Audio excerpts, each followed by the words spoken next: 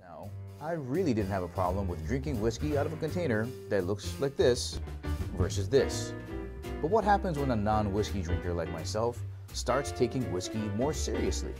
Will I ever be able to tell the difference between a scotch or a bourbon, or pull out those awesome aromas that all the sommeliers can out of a Glencairn glass? But most importantly, out of 365 days, where will I rank the world's top whiskeys versus the lower ones?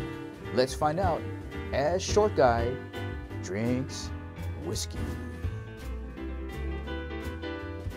Welcome back to Short Guy Drinks Whiskey. I'm Kimo and I apologize for the lateness of this video. We're going to be looking at an Irish whiskey and I really tried to get it out on St. Patrick's Day.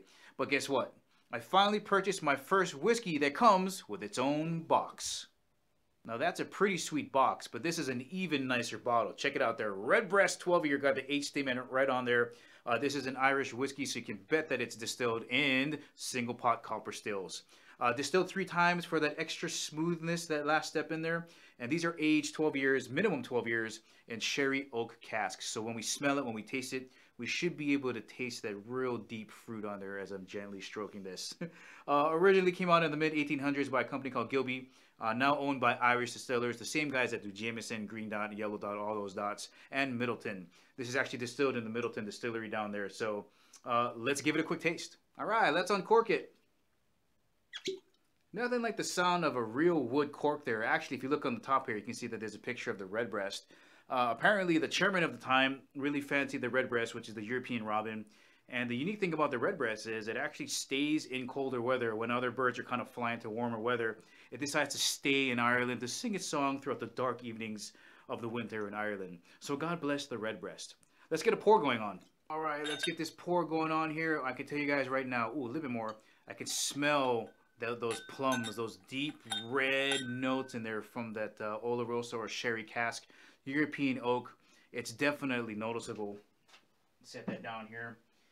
And unlike the Glengoyne 25 that I just did, that thing was brown. I mean, dark brown, tobacco brown if you want to call it.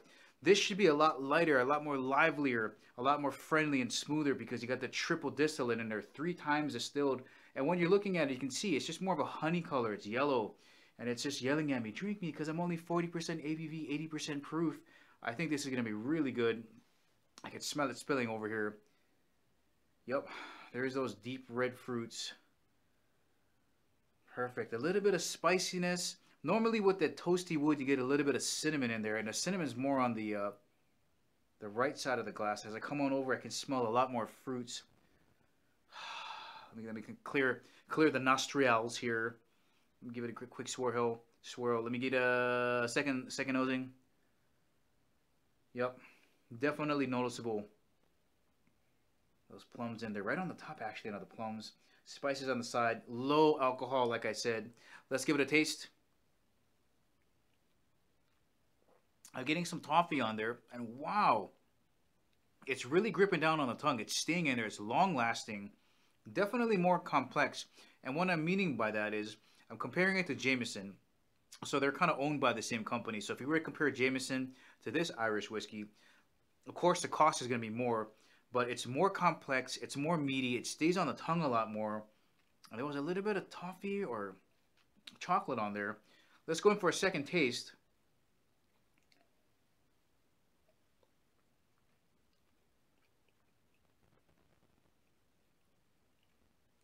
It's so low on alcohol, you can keep it in your mouth all day and really enjoy the flavors that are coming out of there. You're going to get the sherry cask taste, the deep fruits, and they're going to stay in your mouth for a long time. Now if you're asking me, is it worth spending the $65 to $70 versus, let's say, something like Jameson? Absolutely, because you're going to get a lot more long-lasting flavor in the Redbreast 12 than you are with the Jameson. Now, this comes in a 15 and a 21. The 21 is ridiculously overpriced, I think, but I mean, it is 21 years. Now, can you justify spending that extra money, which I think is like $200, $300 versus a $65 to $70 Redbreast 12? I think you can keep it at the 12 and enjoy the full experience of a Redbreast type of Irish whiskey. So if you're thinking about, like, if you're on the fence at, like, if you're at the store and you're looking at the shelf and you're like, do I want to spend that much money? do it. You're not going to be disappointed. This is an absolute pleasure to drink. I want to give it one more.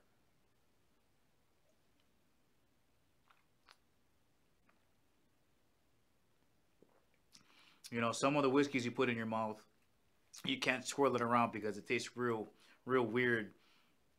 Oh, it's still there. Guys, you got to get Redbreast 12, if not the 15, but I don't think it's worth the extra money.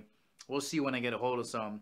But if you guys are asking me, is the Redbreast 12 worth the $75 or $69 you're going to pay for it? Absolutely.